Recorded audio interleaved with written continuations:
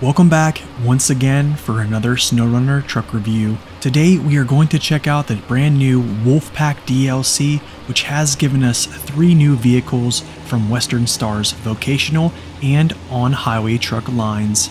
So before we start, I ask that you please help support the channel by liking the video and subscribing to the channel as well. Alright, so without further ado, let's jump into this and check it out. Claiming to be one of the most efficient trucks that Western Star has ever made, the brand new 57X comes with multiple engine variants of the Detroit diesel and 2 options for transmissions as well. This truck either comes in a 60-inch mid-roof or the large stratosphere roof as you see here on screen. Coming with Detroit Assurance safety systems, drivers can rely on multiple features within this technology to keep the road safe. In SnowRunner, the 57X comes in the form of a DLC called the Wolfpack with its other 2 brothers. While it does have a plethora of things drivers need to address, it might surprise you in some small ways. According to Western Star's website, the 49X came before the 47X, which Western Star describes it as the vehicle to bring toughness into the modern age. With similar safety features as the 57X and also multiple diesel engine sets including Detroit and Cummins, the vocational series boasts in its durability and dependability. In SnowRunner, these 3 DLC trucks have strength that is hamstrung by things that we will learn later. However, just like the Ford CLT 9000 and the International Transtar 4070 Alpha, I ask that you have an open mind here. For your viewing, the base stats will be on your screen for every truck. Starting off the pros and cons, first up, pulling no punches on the cons list beatdown is the 57X. Coming in at downside number 1, no all-wheel drive and differential locking. The toughest downside lies at number 1, of which we will not spend much time because we all know what this means. Struggle and a lot of it. Downside number 2, ground clearance and tires. Coming stock with 43-inch tires, upgrading to 44 if the bugged suspensions ever get fixed, allowing for a raised kit. The 57X shows it's really a highway truck in bumpy and harsh areas. Having some of the smaller tires in-game sadly isn't very appealing. Couple this with the following items on this list and you can quickly see the downside snowball building. Downside number 3, tire options. Having small tires is one thing, but I was really hopeful to see an OHD option on this truck in hopes to offset those previous off-road performance limiting downsides. I believe that the OHD option would help drive more grip, especially with semi-trailers or long logs. At least one of these trucks get them. More on that later. Downside number 4, weight. Keeping this one short and not so sweet, the 57X is the lightest truck in the highway, heavy duty, and heavy class at 5 tons. This is why I believe a heavier set tire like the OHD would be beneficial. I also need to mention that it does seem a little bit weighted in the rear, enough to have its front end pop up in the air when going up hills or over bumps, but not as much and as pronounced as vehicles like the Tuz Warthog. Downside number 5, harsh terrain performance. After those 4 downsides, by now a good picture has been painted on what we can expect, so I don't think I need to spend much time on this one. However, I must say that it is a better experience from a co-op standpoint. Downside number 6, lack of add-ons. Having such a small frame, I expected only a few add-ons, but just like the Navistar as well, you cannot attach a small crane and saddle at the same time. For players like me, I must say this one hurt. Downside number 7, durability and steering. Not having all-wheel drive affects more than just mud performance. In this case, that non-powered front axle cannot pull itself through turns like trucks with all-wheel drive can. Not such a huge deal, but worth mentioning as well as its poor durability aside from its durable suspension. Downside number 8, average size fuel tank. While not necessarily a large fuel tank, yet not small either, the 290-liter, 77-gallon tank, in my opinion, is average, especially considering where this vehicle is classified. Which brings us to our 9th and final downside: wrong classification. Once again, like all of its brothers, the 57X probably should be in another class. In this case, I believe it should be the 4th highway truck. Western Star even classifies this as a highway truck. However, after 9 downsides, let's talk about some good news, shall we? Starting off the upsides list at number 1, respectable power. One notable upside, hence the number 1 spot, is power. Fitted with the 5th strongest engine in-game, the Western Star can pull anything as long as it doesn't lose grip, and golly is it fast. Upside number 2, above average stability. Something that surprised me was stability. For such a tall and narrow silhouette, I found its stability better than I thought. Not so much to be amazed, but despite its weight distributions, I was impressed. Upside number 3, upgrades unlocked. I believe the glitched out raised suspension option being locked will get resolved and follow suit, just like the engine being available for purchase. It might not be game breaking with this vehicle to have those unlocked at level 1, but still, it's an upgrade. Upside number 4, heavy winch. One good thing about being classified wrong is this benefit right here. There are trucks in the heavy class right now that lack this winch, yet all the smaller Western Stars have them. It's pretty simple. The stronger winch is definitely going to be needed for how much you'll be stuck. I promise. Upside number 5, fuel consumption. Not having all-wheel drive and differential locking, this lacks the consumption penalty of all-wheel drive, and this will allow the 57X to have highway truck levels of consumption, which y'all know is something I love. With this and lighter terrain, this thing can have some pretty good range. Upside number 6, trailer hauling. Like other highway trucks with rear-wheel drive, it is beneficial for saddles or logging pending terrain encountered due to weight on wheels. This will increase grip, and also, like our 7th and final upside suggests, it's a good challenge. Call me weird, but I do like a bit of a challenge, and I'm certain this is one right here. I think it will frustrate you more than impress you, but it's kind of fun to use them on maps like Alaska that have large networks of roads, and also Michigan as well, and even other places too.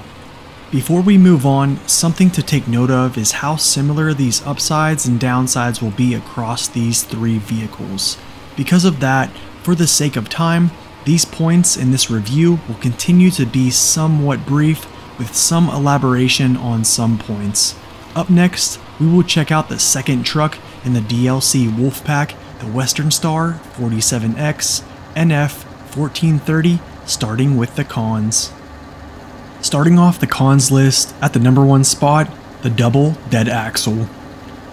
There are ways the dead axle can be useful in-game, but on average, the SnowRunner players really don't like these due to hangups, and I don't blame them. In this case, we not only get 1 dead axle, but 2. An interesting fact is that the 47X is the only vehicle with a dead axle that lacks all-wheel drive, which makes braving the craziness of SnowRunner that much harder. Downside number 2, no all-wheel drive and differential locking. Sharing the same fate as the 57X, this truck also sadly does not have these powerful features.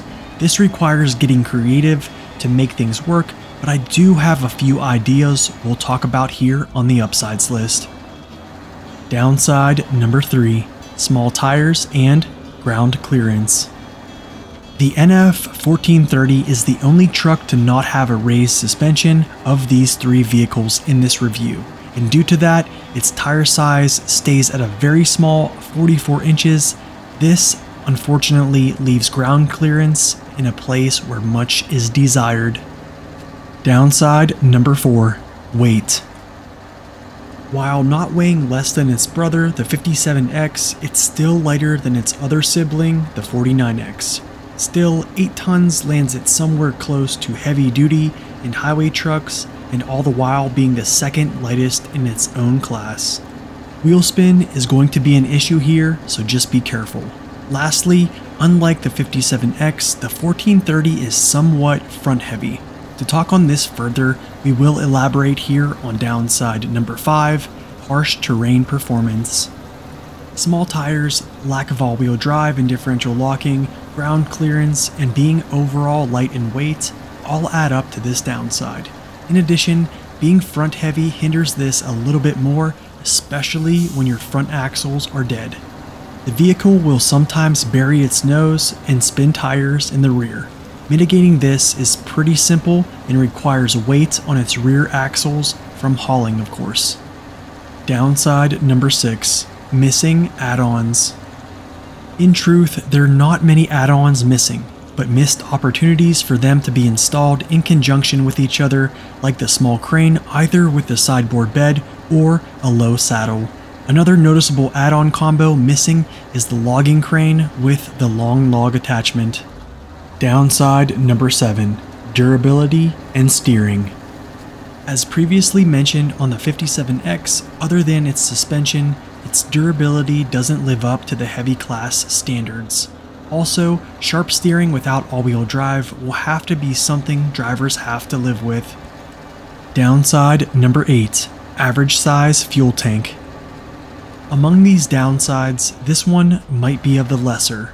However, I did feel it should be mentioned, especially considering our next and final downside, wrong classification. The upsides list will show some heavy class properties about this vehicle, but overall, I believe it should be in the heavy duty class. Why not the highway class, you might ask? Well, I believe this truck has a few things that the highway trucks would never get. Now that I mention it, 9 downsides is quite enough. Let's get started on the good news. Here are the pros. Coming in at upside number 1, respectable power. There aren't many engines in the game that beat 220,000 torque rating. Sitting at number 5 strongest, the Western Star line never lack in this area. Upside number 2, heavyweight tire option and above average balance. You can knock the 1430 for only having 44-inch tires with no raised suspension upgrade, yet it's the only Western Star besides the twin steer to get the OHD option, giving it an upper hand on grip and width for stability. Despite these vehicles having weight higher set than I would like to see, they seem better than average. Upside number 3, add-on capability. Add-ons left out as previously mentioned do kinda hurt. However, it can use more add-ons than all 3 trucks in this review. Due to that knowledge, I think it deserves mentioning. Upside number 4, heavy winch. It's obvious that it pays to have a stronger winch when you lack as much as these 3 trucks do. Even though this might seem redundant, this cannot elude the upsides list when trucks like the Navistar and the Pacific P512PF lack this option. Upside number 5, fuel consumption. Strong American engines usually consume a lot of fuel. Thank you for that, Sabre. Yet these, however, do not, because they don't take the all-wheel drive penalty because they just lack all-wheel drive and differential locking. That gas tank, if you're smart, can last quite a while. Upside number 6, trailer hauling. Trailer hauling obviously is going to be the best thing you can do because of its front heavy nature. Getting more focus on loading up those OHD rear tires will help keep your nose out of the mud and add grip as explained in previous videos. Upside number 7, upgrades unlocked. Short and sweet here, you pretty much can have a fully upgraded truck at level 1 if you have the money to purchase its final engine. That is a win for sure. And finally, to close out the upsides list for the NF 1430, it's a good challenge. Just like the 57X, life is not going to be a breeze when using these trucks. It's going to be challenging, which is why patience, choosing routes, and using co-op will help SnowRunner not suck the fun out of using these. Moving on to our last of the 3 trucks in the Wolfpack DLC is the Western Star 47X NF 1424. Starting off the downsides list at the number 1 spot, no all-wheel drive. For anyone hoping I was saving the best for last, I'm sorry to let you down here. All 3 vehicles, yes, all 3 lack all-wheel drive. However, there is somewhat of a reprieve that we will touch on later. Downside number 2, small tires and ground clearance. While its clearances wouldn't be terrible if the race suspension kit wasn't currently locked, it still isn't the best, especially when we learn about its weight up next. Yet with that race kit, it can get 48-inch UOD tires, which are a tad above average, but still, they're not 50s. Downside number 3, weight. Weighing the same as the 1430 and also being front heavy as well, 2 things come to mind: tons of wheel spin and burying its nose with no help from all-wheel drive. And this leads us right into downside number 4, harsh terrain performance. Did I mention these trucks were very similar? Well, with simple evidence we just learned from our opening downsides, one can infer that this truck is not going to be exempt from the struggle. Yet there are some things that can help that we will discover later. Downside number 5, lacking add-ons. I understand it has a shorter frame like the Tega 6436 and the Azov 64131, and I can accept it not having all those add-ons both those trucks have. But Saber, why not a small crane on any of these vehicles? I believe some utility here was left on the table when these trucks were made, and that is unfortunate, yet it is what it is. Downside number 6, durability and steering. In truth, its durability is nowhere near heavy truck levels, but it's not the worst I've seen either. Also, I should mention for the 3rd time that sharp steering will be hard due to downside number 1. Downside number 7, average size fuel tank. It's known that the American trucks in this game have lacking fuel tanks. However, the Western Star truck lines aren't bad, but they aren't where I would like them to be. To backstep for just one moment, I have to say they aren't too bad. And finally, coming in at downside number 8, wrong classification. Once again, hearing my 3rd complaints on being in the wrong class. But trucks like the P512 and also the Navistar have much better weight values and seem to fit in there much better, and they are around the same size visually. Yet Western Star did design these vehicles to be lighter in weight in real life. Still, I'd put the 1424 in the heavy duty class at least.